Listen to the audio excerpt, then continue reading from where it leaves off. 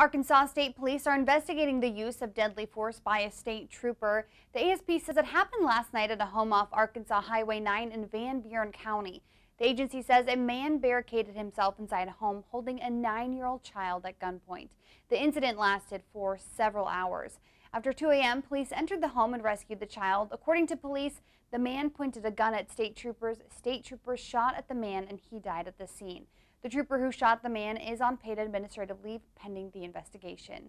I'm Haley Brooks for Digital News Now.